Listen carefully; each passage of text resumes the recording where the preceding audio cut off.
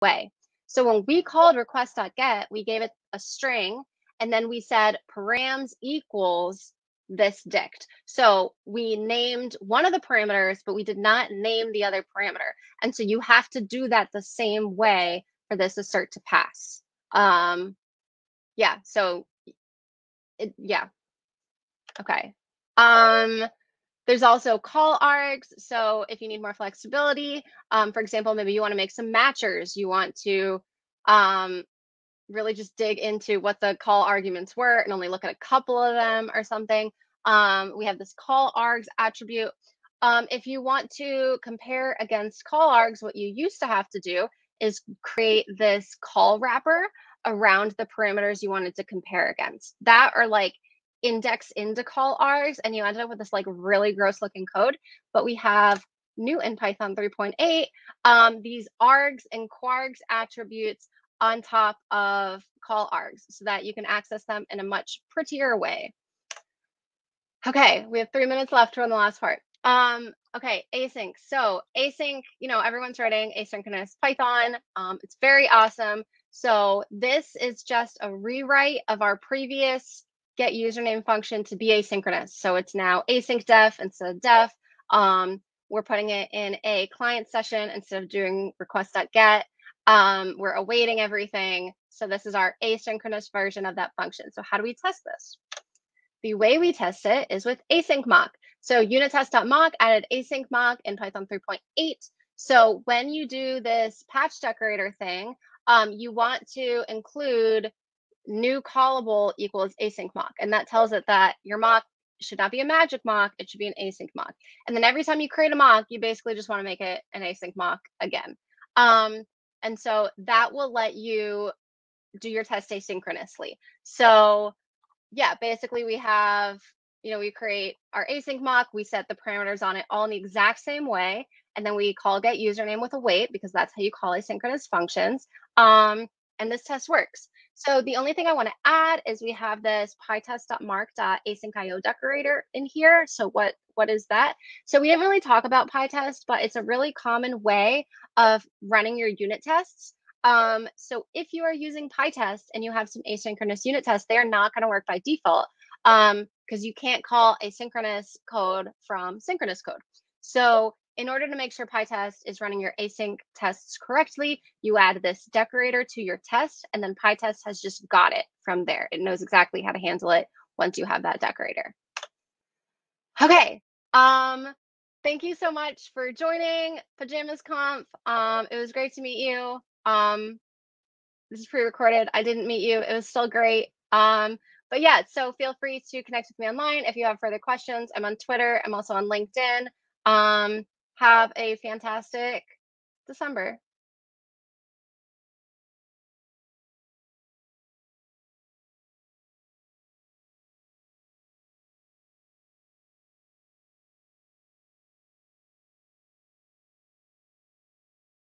For later viewing on the... Oh yeah, thank you very much. Try this again. Thanks for the talk, Jesse. We've had minor technical problems, but so far we didn't have to click on our pre-prepared technical problems picture, which would have been this. But nope, we're still on track for this, so things are working. And we are also almost on time. And our next speaker is a live speaker, so at least the video is not going to mess up. And he's the CIO of Mousepaw Media. It's Jason McDonald's, the author of the upcoming book Dead Simple Python, and he's always a joy to talk to. So, Jason, welcome. And hey, let's see if we can hear something. Yes. Hey. Yeah, we're still alive here. So after I can hear you perfectly. It's working. Okay, good. All right, let's see if the screen share works now. So the next thing, the screen share will work probably because I will click add to stream now, and as you can see, it's so nice. So as we are already 1 minute over the planned starting time, I will let you get through this right away. Start with you're thinking about objects wrong. There you go. And so is everyone else. Yeah, exactly. So I was preparing for this over the weekend, and I decided I hated my slide deck, so I deleted it, and I went ahead and just went with Visual Studio Code for this. This is a new thing for me. So I probably don't need to reintroduce myself here. So I'll just get into it to save some time. As Martin mentioned, though, I am the CEO lead developer at Mousepaw Media, and it's worth mentioning that I have been training interns for quite a number of years. So a lot of the stuff I'm going to be talking about is based on teaching them how object-oriented programming was supposed to work. Because the thing is, if we want to find someone to blame for thinking about objects wrong, blame university-style Java. It's not Java itself; it's the way the universities teach it, and it's kind of just kind of replicated over the past 20 some odd years. And it's a very backwards way of thinking about the problem. See, the problem is we missed Alan Kay's point when he started talking about object-oriented programming and objects in general. We kind of misunderstood what he was getting at. But thankfully, we can correct it with the existing tools we have, especially in Python, because it's not really a change in tools; it's a change in thinking. So you already know all of these techniques. I'm not really going to show you any new techniques today, probably. Maybe it'll be new for some people, but most of this you probably already know. But if you're more advanced developer and you're watching this, stick around because I am going to actually make an immutable class at the end. So if you've been wondering how to do that, I'm going to show you. And as Martin mentioned, I'm also the author of Dead Simple Python, which is, I love that book cover. That just makes me happy right there. So Dead Simple Python is a book all about learning the Python programming language when you're coming from another language. So like C++ or what have you, JavaScript or Ruby or Java. And so it helps you learn idiomatic Python. And there's some stuff in here that I learned in the process of researching it. So even if you've been doing Python for, 10 years, you'll still learn something from this. So this is coming out May 2021 from No Starch Press. Very excited for that. Also, all my notes are going to be on GitHub, so you can find them at github.com, codemouse92, talk_thinking about objects. I'll stick this into Discord later as well. All right, so I'm going to cover 3 different components or I'm going to basically tackle this problem of objects from 3 different angles. And those angles are blueprint, boundaries, and behavior. Blueprint, boundaries, and behavior. So starting with blueprint, being software architecture. Alan Kay, in a message to the Squeak mailing list back in October 1998, said, "I'm sorry that I long ago coined the term objects for this topic because it gets many people to focus on the lesser idea. The big idea is messaging."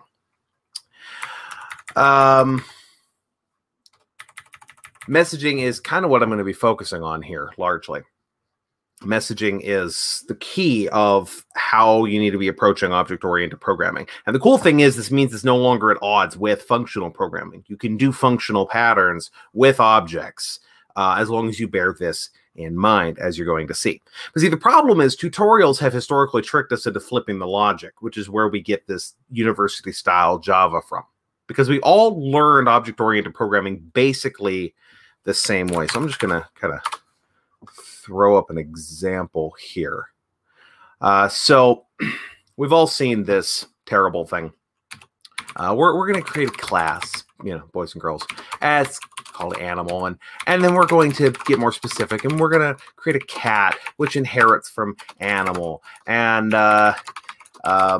it's going to have a name. And so we're going to name the cat, and the cat needs to be able to meow.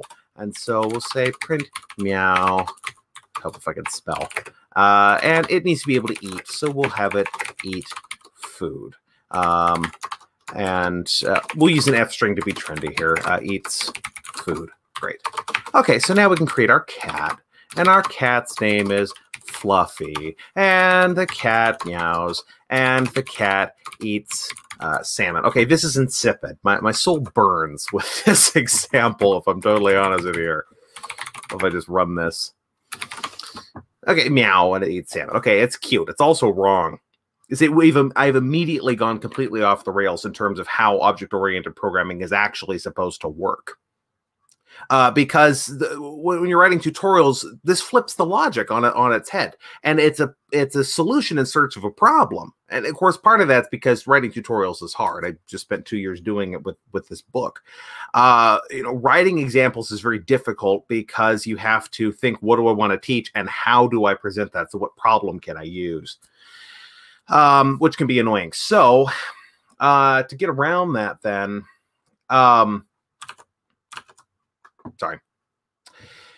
We have to think about the design of the behavior of the code first. Forget classes. Design the behavior of the code first. So let's get this out of our sight.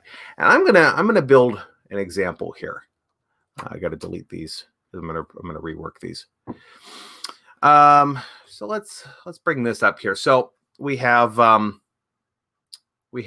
this animal adoption scenario I'm going to build. Present animals who are up for adoption and then automate the adoption process. Most of this is going to be stub functions, but bear with me here. So I need to think about, what do I actually want this code to do? Well, I want to be able to do two things. I need to be able to display animals, and I want to be able to adopt an animal. Okay, so how do we do this? Well, let's see, display animals.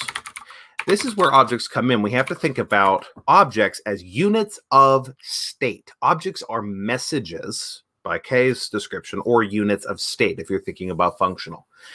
So we start thinking about the messages that we need to pass between the functions. So, for example, we have display animals, and we have a list of animals. We'll just call it adoptables. We need to have... to be able to adopt an animal. Animal, not self, what's wrong with me? Animal adopter, and we'll say adoption pool. Okay. And then when we adopt an animal here, we need to verify the adopter. We need to process the payment for all the adoption expenses. That's also on the adopter. So that's the message we're passing, as it were. We need to register the animal. And so we need to register an animal to an adopter. And we need to mark adopted some animal. Okay, so I have these here. So I'm just gonna go ahead and put these up here. Oh, it'd help if I could type today. There we go. And we'll just make those blank for the moment. But we have our stubs here, and this is now demanding some things. So let's just pass none for the moment. There's only one argument on the first one, not three. Okay, so if I run that. So the important thing here is that classes are not an organizational structure. We're thinking about this behavior without regard to classes whatsoever, and it's running. It doesn't do anything yet, but it runs. So we're thinking about the behavior first. Now we can start thinking about the messages. That is the classes, because the classes are defined by their constituent data. So I'm going to go ahead and create one of these. We have to have an animal. So an animal, let's think about what the constituent data is for this. An animal needs to have, let's see, let's do our initializer. It needs to have a name, a gender, an age, a breed, and a species. I'm going to just quickly turn these into attributes here. So Control D to, whoops, let's select one of these commas. Control D to select all my commas. It gives me my multi-cursor, and then I can extend my multi-cursor there and copy that self.name equals. One other attribute I want to be able to add in here is notes. I want to be able to store some notes, but we're going to figure that part out later. But I'm not going to supply it now. Where am I? Sorry. Okay, so this is our animal class here. One of the important things to note is that the constituent data is going to inform the structure. It doesn't actually have to be a class. Could it be a dictionary? Could it be a named tuple? Hey, don't cringe. They're neat. Could it be a data class? So example of one with a data class. Let's take a look at adopter. This adopter, you know, I don't really need to do anything special with this. I just need a few pieces of information. That's all I really need. So data class is a good fit for this. So a data class, and this just creates an ordinary class, you know, with this data class decorator. There's some cool features with this if you read the docs. But I'm just going to create a few fields. And these are all going to wind up being instance attributes once the decorator does its magic. So there's an adopter. I have name, government ID, address, phone number, email. Pretty simple. I know that I don't need anything more because this is just an adopter. I don't need any special functionality on this. So I have my adopter. Another common mistake that we make when we're structuring code, though, is we start thinking about, well, how can inheritance work its way into it? Again, it's because of how we're taught. You know, we think somewhere instinctively along the way, well, you know, we have cats and dogs, so we should create a cat class, and we should create a dog class. Okay, here's the problem. This doesn't help us. In this example, the cats and the dogs don't really have any additional data. We say, well, they have additional behavior. But that's exactly the problem. Inheritance needs to extend the meaning, not just the behavior. Because, again, classes are defined by their constituent data. Everything's about the data. It's all about the data. So we don't need to do that. Now, inheritance does come in handy in many ways. Let's make adoptables.py. I'm cheating a little bit here. There's really no major need for this, but, you know. I'm going to use an abstract base class and make an adoptables class. And the reason I'm making this is because I'm expanding on the meaning. I'm expanding on the data. It's not just a collection. It's a collection of animals that are up for adoption. So I can foresee some additional ways I need to work with that data, some additional attributes of that data. But, you know, I'm kind of guilty of finding a problem to fit the solution here. But you know, I only have 25 minutes. Nope, that's supposed to be a list. So I'm going to create a collection here, and it's got adoptables, or adoptable, and then I'm going to append an animal. Okay, it's basic, very basic sort of thing. But I inherit from collection, and the nice thing about inheritance is it allows you to make a promise about the data via the functionality. You're not making a promise about the functionality, mind you. This is where it's easy to make this mistake. We think, oh, that just means it implements iter. No, it means that it is iterable. This is about the data. The data is iterable. It's also, we know that the data has, you know, it contains things. So we can check if something is in the collection. And it has a length, a number of elements. Self.adoptable. All right. So, there we go. Okay, so this is the period there would be great. Okay, so this is just making promises about this constituent data. The data is a collection. That's why we're using the inheritance. So moving on then to the second point before I go any further is briefly about this issue of boundaries. Alan Kay said the design should be such that there are clear fences that have to be crossed when serious extensions are made. So he's mainly talking about language design here. This is to the Squeak mailing list, but I believe this applies to objects as well. Fences are better than walls in general. And a good example of this was this underscore. There is nothing actually stopping me from being able to go, you know, animal.notes. I can do that if I want to. But this underscore indicates I shouldn't be doing that, that this is managed by the class. An object should know how to handle its own data. And that underscore says, hey, I'm managing this. You shouldn't mess with it. But here's the problem. Data hiding, which you see in like Java and C++, whatever, is usually a mistake. It overcomplicates things. It interferes with extension. It interferes with testing. It interferes with debugging. One of my interns was working in C++, needed to test how data was being transformed by a setter into the internal attributes of of an object as part of one of the unit tests, and had to work around the data hiding, and it was a royal pain. So, you know, in general, data hiding just does not help. Flags are better because it means that you're leaving it up to the user to decide, hey, do I need to cross this boundary? Can be crossed, but they have a warning. They're, you know, taking taking the bugs on themselves at that point.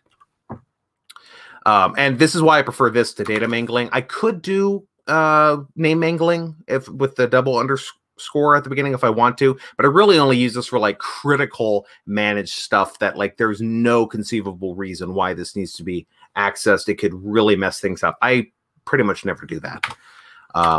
In general, don't do that. Okay, so then moving on to the third point here. I think I'm doing all right on time. Behaviors. This is really the behaviors of the class itself. The key in making great and growable systems, says Alan Kay, is much more to design how its modules communicate rather than what their internal properties and behaviors should be. And again, we saw this with main here. We're thinking about how these are communicating with one another rather than thinking about what classes do we want. We figure out the messages first. So I can do some of this here. Note I haven't really written any getters or setters yet. Well, okay, I kind of have one here. But, you know, I don't really have many getters or setters. Java would have you write a getter and setter right off the bat and do it for everything. But if you could just access the attribute directly, why bother? Getters and setters have specific purposes. Getters are for data transformation and data filtering. So an example of that would be if we wanted to add a string function to animal, so that way we can print out the animal nicely. This string function, I'm just going to copy from my notes here to save some typing. Okay, so this is just going to transform the name, age, gender, breed, species, and all the notes into a nice little compact string. So this is performing data transformation. It's also technically performing data filtering. We're selecting certain pieces of data to display, although arguably I've displayed them all. Setters, by contrast, are for data validation and data transformation. Example of this is adoptables. If I have a, where's my notes? So if I want to be able to mark an animal as adopted, I have to be able to validate that this thing is actually in there. Ask forgiveness, not permission. So I'm going to remove the animal. But, oh, go away. But if, actually, I'm just going to steal this here. If it's not there, then I'm just going to print a nice little error message, and I'm going to need sys for my standard error. So this is a setter because it's performing data validation. This is an example of performing the transformation because it is taking the information, turning it into something else. In this case, appending it to a collection. Properties should not be counted out. Properties are neat. Let's see, where was that one? That's on animal. So with this notes thing, property, I like properties because it gives you a nice uniform interface. Instead of having to remember which thing is a setter method that you have to call and which thing is just an attribute, you can just provide what look like attributes and call it good. It doesn't work if you have to pass a bunch of arguments, but in some cases it works out really super well. I think this is one of those because maybe this shelter has a policy that you never remove previous notes. I have seen places that do that. You just add new ones, and we're going to transform the data in some fashion, you know, capitalizing the note before appending it to the list of notes. So properties are okay.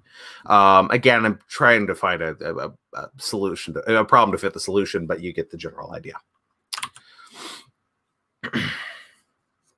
And if we really need to remove from this, we can access notes internally, but I just want to be able to add new ones. So you'll see what this looks like.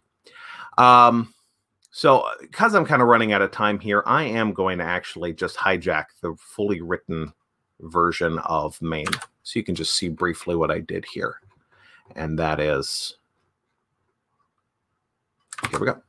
So most of the time you just see I'm accessing the attributes here, but you know, here's here we're creating Fluffy. It's a 1-year-old female Maine Coon, hates dogs. We have Butch, a 1-year-old male coyote mutt mix. I owned this dog. Okay, coyotes are enthusiastic, friendly, and dumb as rocks. The coyote mixes are just dumb. So I'm going to display those animals, and then I'm going to adopt them. So let's see if all went well.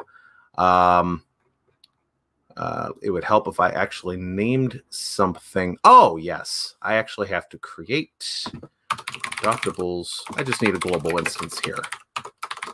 And that should, yeah, there we go. So you see it prints out the data and then get the payment information register, etc. Now I promised really quick, I think I can just get away with this. I promised I would make something immutable, and I'm going to do that with animal because I want to actually use a set in adoptables rather than a list. But to do that, I need to have it to be hashable, and you really don't want it to be hashable unless it's also immutable.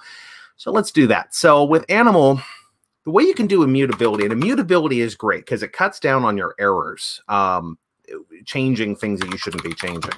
It's an extra level of protection in my mind. So I like immutability. I like to use slots for this. Now, you can just list all of your attributes and call it good. I could just, you know, just do this. And then I like adding weak ref because I like being able to get non-reference counting references, non-counting references. This would be like fully immutable thing, but I'm going to add in here dictionary as well. So we can add this notes and this age because those two things are going to change, but the rest of these things should not be changing. So this is going to be partially immutable. Leave off dictionary and make sure all your attributes are in there if you want it fully immutable. And then I'm going to do set header, self name value. And the way this works, there's a bunch of different ways people do this, but my personal favorite way is you check if the attribute is already there. And then you also check if it is found in slots. If it is already there and is found in slots, then you raise this attribute error. Otherwise, you call object set adder. Now, here's the thing. Some smart alecks like to point out that this is not actually immutable because you can always use set adder externally to override this. Yes, true. But if you're going to do that, you deserve whatever bugs you're going to get. You know, Python's all about fences rather than walls. We are all intelligent adults. If you're going to bypass things, maybe you have a good reason. Testing, you know, for example, being able to, you know, inject something during debugging or whatever. But most of the time, you just shouldn't be doing that. We also need delete adder. I have actually never seen anyone do this outside of a set adder. So this is just wrong. Okay. All right, and then if we're going to do this, I'm going to go ahead and hash. Make it hashable and comparable. I'm not going to go over that, but we're going to make it hashable, make it comparable with one another. Because I've done this, then I can change one thing here. I can change this to a set, and it still works. We can still add notes, and yet the rest of this is actually immutable. So like name, gender, breed, and species cannot be changed once it's defined, and if I try, I can just say Butch. Maybe he gets maybe someone wants to give him a tougher name. Says, "Oh, let's name him Butcher instead." You know, and now I'm going to get an attribute error. It's read only. So effectively immutable. It's as close as Python will let you get to immutable without, you know, actually inheriting from a name tuple or some such horror. But there you have it. So I am going to be taking questions in a sec, but I want to make sure, and I have all of this on GitHub, like I said, including the principles here. You design the behavior of the code first. Classes are not an organizational structure. They're units of state or messages, and they're defined by their constituent data. Constituent data is going to inform the structure. Does it actually have to be a class? Could it be something else? And if you use inheritance, that should be extending the meaning, not the behavior. Boundaries, data hiding is usually a mistake. Just use flags. An object should know how to handle its own data, but a user is probably a better expert than you on whether or not they need to get around the fences.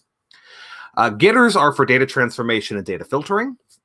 Setters are for data validation and data transformation. If it's just a bare getter or setter, except in that one weird case with properties, just don't write getters or setters. Traits of constituent data define the behavior. So things like special methods. Is it iterable, mathematical, comparable, immutable? You know, these things are determined by the data.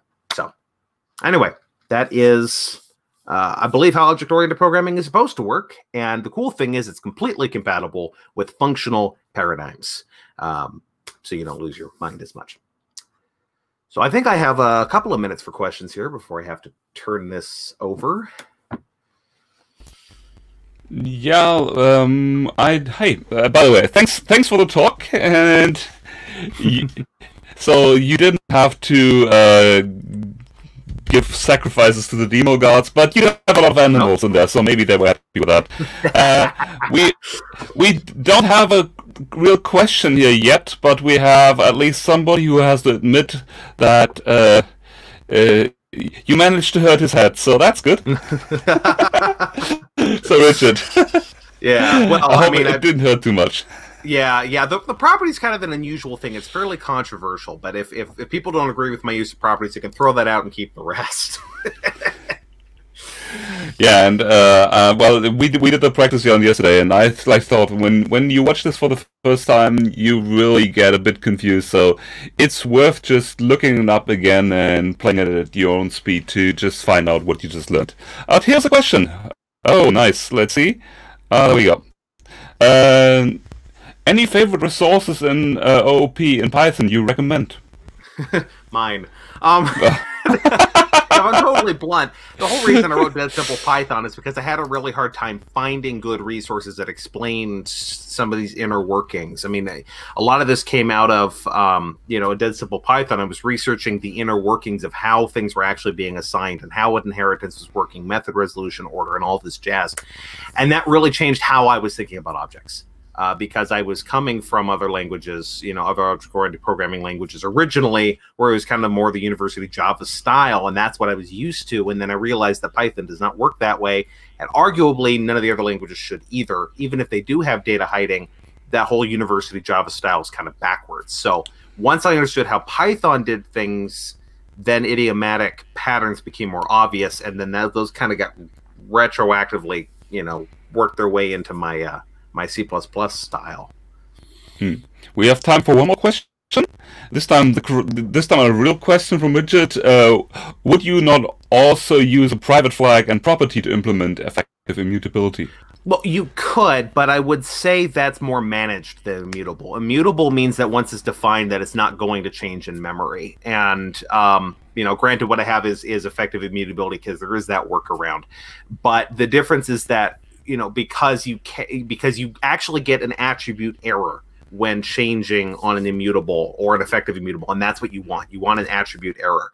So having the property really just gives you managed data like I have with notes, but it's not going to give you the same sort of thing. Now, I will say really quick that you can... you don't actually have to define the initial values of all of these things in your initializer when you're doing this immutable thing I have. It doesn't wait for it just to be initialized there. It's once there's any value assigned to whatever your immutable, whatever your slot value is, once there's a value, then it can never be changed. So you can assign it one time. So how you use that is up to you. But yeah, I want to make sure it's clear there's a difference between immutable and managed. Okay, thank you very much. I think we don't have any more time for questions. But I'll be in Discord. Yes, exactly. You could go over to Discord or follow the next talk here. Thanks again, Jason. Thank you. Bye. And so I'm just going to invite Choke to come in again. And she's going to take over presenting now from me. So I think you have endured me long enough. And also the next talk is done by another Martin, but Choke will tell you about that. So Choke, take over. Right. So well, Martin, do you want to go or you want to stay? You can stay. I don't mind. Yeah, stay for a few more seconds, but I will not press any more buttons. Okay, so yeah, so we will have our next speaker is also called Martin. So yeah, actually, I'll tell you a fun story. The first time I met them is actually at a EuroPython in Basel, I believe, and so we had a lunch together, and then both of them show up, and they both introduced themselves as Martin. I was a bit confused, but yes, hi Martin. Yay. Hi there. Hi there. Hi Joe. Hi Martin. Long time not seen. Yeah. Yeah, so so Martin is the organizer of GeoPython, and also he is well, I think your area is mostly GeoPython, right? Yeah, of course, GeoPython and of course EuroPython and many other things. Yeah, so maybe you have already seen Martin in another conference, because I know that he presented in a lot of different conferences, and so yeah. Oh, Olga is here as well. Okay. Oh, now it's getting crowded. I'm gonna say goodbye. Okay. So we only have one Martin left. So yeah, Martin, if you're ready, then I would show your presentation and you can take us away. I'm ready. Good. So I'm talking about Python. I do a little bit introduction in a few modules. I will just show the Jupyter lab or Jupyter notebook here. And everything I show is on GitHub. So the link is here. You can, actually I will put it in the chat later too. So the first thing always, if you use geo modules, unfortunately they don't come installed with Conda, for example. So we have to manually install them, and it's very important to create an environment for them, because if you try to install it in the base, you will probably fail. So here is the recipe to install everything, creating the Pyjamas environment, for example. And the second drawback with geo modules is also they're a little bit behind in version. You can't use Python 3.9 or 8 at the moment. You have to stick with 3.7 for a while. Always go 2 versions down, then you are quite safe. The reason for that is this module, actually Rasterio, which depends on GDAL, and GDAL is really a tough thing to compile and have it ready for all the platforms, including Mac OS or Linux, etc. Also Windows, of course. Even on Windows, it's really hard to get this done. So after installation, this takes a couple minutes. Yeah, actually, I did it this way. So you have the Pyjamas environment. So I also installed Jupyter Lab. So you activate it, you start Jupyter Lab with this environment, and that's what you get. And the first module I want to show you is called Shapely. Shapely, here is the documentation of it. Basically supports something called simple feature access. It's a standard to represent points, line strings, polygons, etc. So of course, points simple, polygons not that simple. Line strings, there are two versions. One is this line string here, and the second one, I didn't make a graphics of that one, is the so-called linear ring. That's just the same one, just closed. Polygons are always closed, of course, and you can't have special cases of polygons.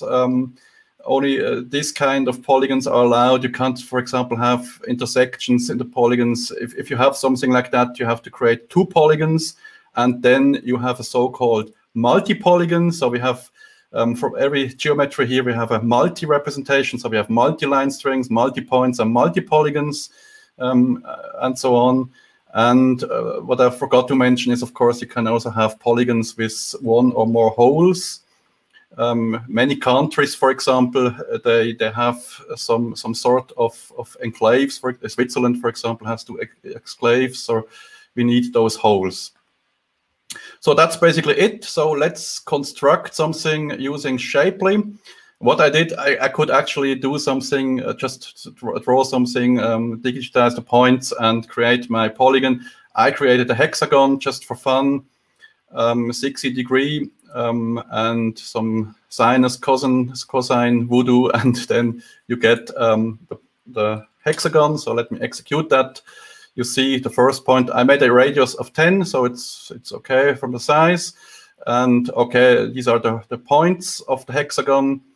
And something important, if we define polygon in Shapely, the first and the last point must be the same. So we have to add the first point at the end again. I just do that with appending the first coordinate. And so now we actually have the first and the last point defined as with the same coordinates. If this is not the same coordinate, then we can't really create what we do now. There would be an error. So I import Shapely geometry, and inside that is the class polygon. You can use the same for the other things. For example, you could write a point or line string, linear ring, etc., and just do that here. Okay, so that's done. We have the coordinates, so let's construct this polygon. So I import it, I create my hexagon out of these coordinates, and then I can display it directly in Jupyter. So this is our hexagon. There is no coordinate axis here, and with the scale, it's used for debugging mostly. This view here. Don't use that if you want to see it really with the dimension and the size, etc. So we can call some things like the length or area, etc. There are many other things you can do with those geometries. But let's create another polygon, something simple like a triangle. So I create this triangle with some coordinates. It's just inside this polygon from the coordinates. And if we output it now, we see this one is much smaller than this hexagon, and it's displayed with really a wrong scale. So what we can do is we can use Matplotlib to have a correct scale. Then you just use the exterior. That's the most simple way. There are other ways you can use some shapes in Matplotlib too. I'm not going to do that now. I'm just drawing my two polygons here. So the hexagon and the triangle. And we see the triangle, as promised, is inside this hexagon. So what we can do now from Shapely, we can call some functions like the difference. So I take the hexagon, I take the difference and this argument triangle, and then I get a new representation. That's a new shape. We can also do an intersection, union, difference, and symmetric difference. I will show you the difference between difference and symmetric difference in a second. But let's just do that. I will move this triangle a little bit more outside because it's not fun to have an intersection if we have a triangle inside. So I move this triangle to be around here. And let's do the difference. And you see, no, it's not Pac-Man, but something similar. You see here is this part of the triangle, which is a little bit moved here. So we get a new shape if I take the difference. I can also take the intersection of the both. Then I get a triangle. However, of course, the intersection is this part here is this triangle. So that's the intersection. I can make the union here. I can have the symmetric difference. And now if we take the symmetric difference, we see I get this one. And it's just another kind of difference. The symmetric difference just takes away the intersection between the two shapes. And this one is a little bit special because this one is not one polygon. This one is the result of here. It's a multi-polygon, so we have actually two polygons next to each other. Now we can write the well-known text out of it. We can store it as a new shape, of course, or just see how it looks like. And this representation is called well-known text. Here's a link if you are interested in that. You can look at that. I can actually quickly open it. You see some examples of polygons, how they are defined with this text-based representation. You can even load this again using this text. I'm not going to show that now, but it's a nice representation to have a text-based result out of it, because text is in the geo world still a very important thing. Because it can't be printed, so you can print out your polygons and you keep it. That's, for example, important for country borders, so you can actually print them on old-fashioned paper if you still think that's important. There are also some binary operations on shapes. I just show you this quickly. There are something like contains, intersects, within, equal. I just show you this triangle intersects the hexagon, and this result, of course, is true. And we could do that also with within. You can also specify points inside polygons and all these things. What I wanted to show you now is, of course, this Shapely library, and this Shapely library is used by many other modules. It's actually quite a popular thing based on GEOS, the geometry engine open source, which is written in C. But I'm not going too much into this detail now. If you're interested in Shapely, you can check the documentation. I show you one more thing. It comes with many different operations, and one very important thing is triangulation. And if I take this hexagon, I triangulate it, I can specify some tolerance, and I can specify if I want to return a polygon or a line string. So if I do that, I get 4 triangles, actually polygons, but it's now 4 triangles. And I can just display them with matplotlib, and we see this hexagon or whatever shape I use is triangulated. So that's really quite handy if you need some triangulation algorithm. As I said, there is much more in Shapely, but of course, due to the limited time of this presentation, I can't show you all. Okay, so, oh, I think this one is, again, I don't know why I put that, that's actually a mistake. So there is one more thing. We can convert this Shapely geometry to well-known text, and we can also convert it to something called GeoJSON. GeoJSON is a very popular format to represent geometry, to put it on maps. That's why it's called mapping in Shapely. So this one is a GeoJSON representation. So we just remember that, just in contrary to the polygon, to this well-known text, polygon, etc. Same coordinates, of course, but it's a different representation. This GeoJSON is important. We will come back to that soon. The second module I show you today is Volume. Volume is used to create web maps. It's based on the Leaflet.js, so JavaScript library, but it has a Pythonic interface, and with 2 lines of code, actually, 1 line of code and the import, more or less. I could skip this M here. We can open a map. This one is a geographic coordinate. I will show you how it's created in an instant. Volume also supports something called markers, where we can put some markers here. Just add those markers to the map, position here, and add what's here. I took 2 hotels in Zurich. And yeah, I can also change this icon. I'm not going to show you the details here, but we could make icons here using font awesome.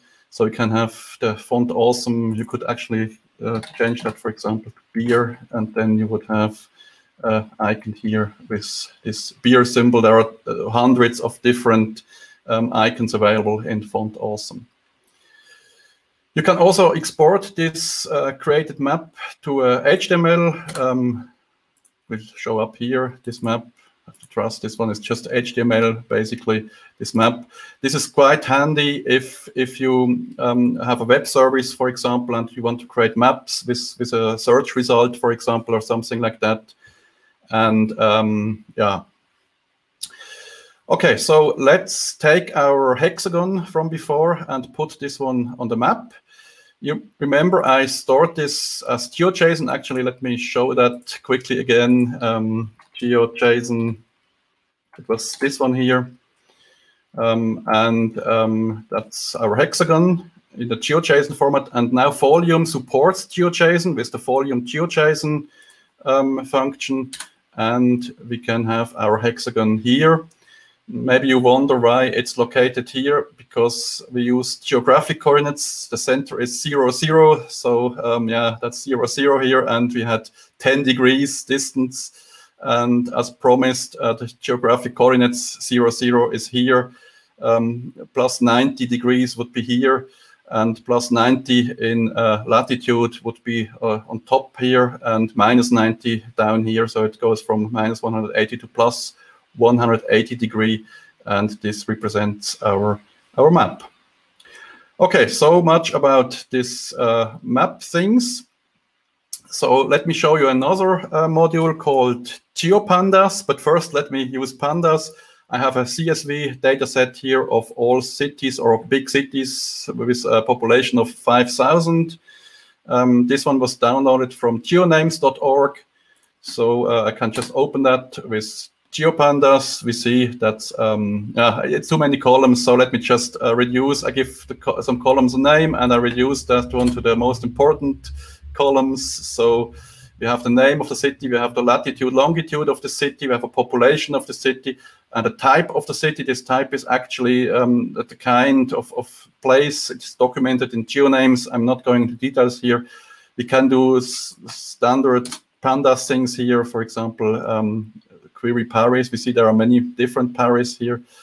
So let me convert this, that only the PPLX things are the main cities are in this data frame, and here only the main cities are here. So I remove these things, and now I can create a so-called GeoPandas data frame. Basically, very simple said, GeoPandas is just pandas with a column called geometry, and this geometry column contains a shapely geometry. So what I have to do is I have to convert this one in this case, because it's not a geo format. So I create a point. This is a shapely point, so a shapely geometry point. And I use longitude, latitude out of it, and just create a column out of that one and set the geometry of the geodata frame to this geometry. It takes a couple of microseconds, whatever. And now we have this GeoPandas data frame with the, you see here, point inside. So let me drop that long, because we don't need that one anymore. And what I can do now is just actually I can plot the points quickly. So we see in the data set we have all the places here from this data set. We recognize some things of the Earth. So let me create a point. I'm located in Basel, Switzerland at the moment. So I create a point with the coordinate of Basel. That's the longitude and then the latitude. Be careful about the order. For example, volume requires it differently. So first the latitude, then the longitude, and most other libraries use the longitude first and then the latitude. So that's how it is. So I can calculate distance to this point. So this one is a new row, actually, dist, and I can just put it as a row in GeoPandas and display that one. Let me actually display that here first, and we see this one is now here distance. This is just distance to Basel, and we can actually sort to that, and we see these places are the most the closest one to Basel. So such queries are possible. Of course, something very easy, because we have pandas functionality, we can do some normal pandas thing. So let me get all cities with a population greater than 5 million. And with a quick conversion, I can put them on volume, just going with apply functionality here in pandas or GeoPandas. I create a marker on my map, and then I just put the cities, our big cities, here on the map. See, of course, in China we have many big cities. So yeah, can click here and see population. Okay, so here, quick, I have 4 minutes left, so I have to hurry a little bit. I can also download some live data. For example, here I download the GeoJSON from the USGS earthquake dataset, which is located here. So I can just download that one using requests. It should be here. And here we see the GeoJSON with all the earthquake information. Oh, let me go down. And I can just import that one as GeoPandas file. So with read file, GeoJSON is directly supported. And if I display the head, I see this one is GeoJSON imported. Again, let me simplify it to the columns which are the most important for us at the moment. So we have the timestamp, we have magnitude, we have place, and here we see the geometry. There is something I didn't mention before. We have a point Z because we have a three-dimensional coordinate. Here is the Z value, which is in meters. Usually, yeah, okay. So let me convert quickly. I can make a histogram here. This is basic Panda stuff. So we see, luckily, we don't have really big earthquakes at the moment. So that's a good thing. One pandemic is enough. We don't want earthquakes now. So I can convert this timestamp to a more readable time. So we see this is from December 5, so quite new data. And we can actually remove the timestamp here and then plot the earthquakes. However, this is not nice because just earthquakes without a map in the background is not what I really want. So let me read this data set here. It's from Natural Earth. It's a public domain data set which contains all countries stored as a so-called shapefile. So I can, again, with GeoPandas, read that one. And now with matplotlib in the background of GeoPandas, I can just plot this one, store it, and use it as axis in the earthquake plot. So I can combine these two. And we see here countries black and the earthquakes red. I don't know why I chose these colors, doesn't really matter. If you want to display them with a different size, I mean, if you have a larger magnitude and have a bigger dot here, then we should use Geoplot or another library, which is better suitable for this kind of visualization. I'm not showing that because I'm already running out of time. So let's quickly sort this. And what was the biggest earthquake recently? Yeah, 6.4. This is UTC, so a couple hours ago in Alaska. So that, and one in Russia. So 6.4 is quite high, but not that high. So I remember one time I had this in the presentation, and then there was a magnitude 8 just a couple of minutes before I made this presentation. That was quite quite bad, yeah. Okay, so some more GeoPandas stuff. You can try this yourself with plotting. I'm skipping this because I'm running out of time. I show you one last thing with raster data. There's a module called Rasterio. It's based on GDAL, the Geospatial Data Abstraction Library, which is a C library, a very popular and very old C library, and Rasterio is a Pythonic interface to it. GDAL itself also has a Python binding, but it's really too close to C. It's nicer to use Rasterio. So you can open an image, so a raster image. In this case, we have 3 so-called bands. There are some hyperspectral bands of satellite imagery. They have more than 3 so-called bands. But here it's just RGB, and we have a width and height. It's a quite small picture. We have a so-called coordinate reference system. This means it's in geographic coordinates in WGS84. And then we can check the bounds of this. So we see it covers the whole Earth. There is a so-called transform where we can transform pixels to the coordinates. So for example, if we take pixel 0, 0, it would be minus 180, 90 degree. So it's top left. And we can do the inverse. So we can transform a geographic coordinate to pixel. So if we take this point from before in Africa, it's in the middle of the image. Remember, it was 3618, so it's in the middle exactly. And then we can take, let me take this my coordinate where I'm located at the moment.